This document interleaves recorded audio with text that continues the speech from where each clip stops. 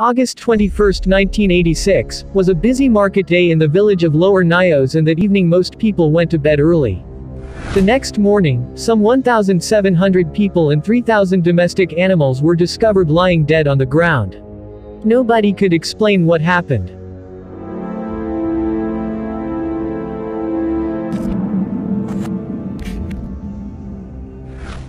Hello and welcome to Knowledge TV Facts. If you like this kind of video, don't forget to subscribe and tap the notification bell to keep you updated on our newest video.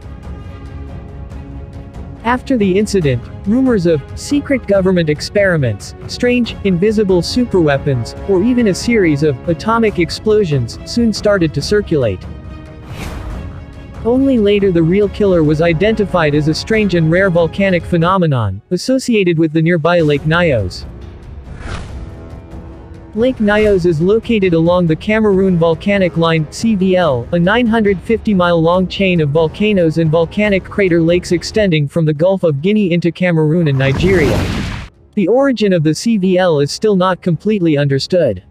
It is possible that during the breakup of Africa from South America some 150 million years ago, a third rift started to develop, but failed to become an oceanic basin like the Atlantic Ocean.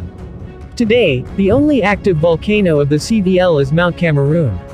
However, there is still a large magma chamber found at a depth of 50 miles under the CVL. From this magma chamber, large quantities of gases are released. Following faults, the gases flow into the crater lakes or maar lakes, as collapsed volcanic craters filled by water are called by geologists. Lake Nyos, like other 30 lakes of volcanic origin found in the region, is very deep, more than 650 feet, and surrounded by rocky cliffs.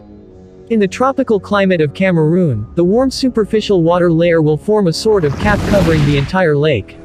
Volcanic gases, like sulfur and carbon dioxide, coming from the ground, become more and more concentrated at the bottom of the lake. Geologists are still not sure why the cap of warm water, holding the gases on the bottom of the lake, failed that night. Perhaps an earthquake or volcanic eruption on the bottom of the lake disrupted the water stratification. A rumbling noise reportedly was heard from the vicinity of Lake Nyos just before the catastrophe.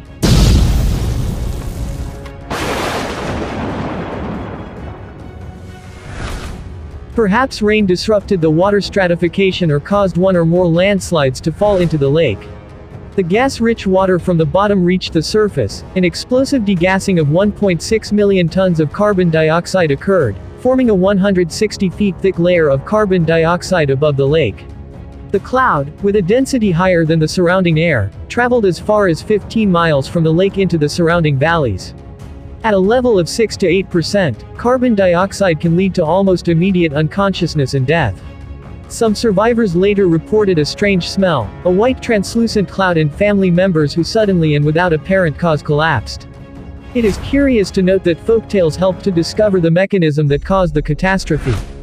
According to tales of magical springs found in the region, as soon as a small animal, like a toad or bird, approaches the water, they will drop dead, as happened at Nyos. Geologists discovered that the supposed haunted springs are hot springs with a very high level of volcanic gases. It seemed reasonable to assume that at the bottom of Lake Nyos similar springs exist, releasing large quantities of toxic gases into the lake. Other folktales include haunted lakes that will explode or drown people. Maybe such old stories about killer lakes are based on past disasters similar to what happened in 1986. As people didn't know of the volcanic origin of the lakes, they attributed the lake's misbehavior to supernatural powers, like gods, spirits, or enraged ancestors. For a long time, the shores of Lake Nyos were considered haunted and taboo.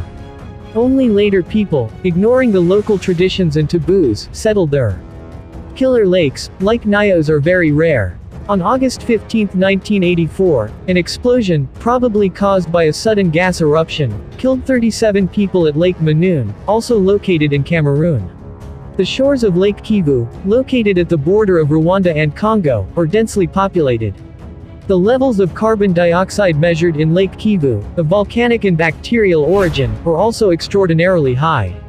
To prevent future catastrophic events, degassing pipes were installed in Lake Nyos and Lake Manoon. However, this solution works only for smaller lakes, and Lake Kivu, with its gas concentration slowly rising, is still considered by many experts as a potentially dangerous lake.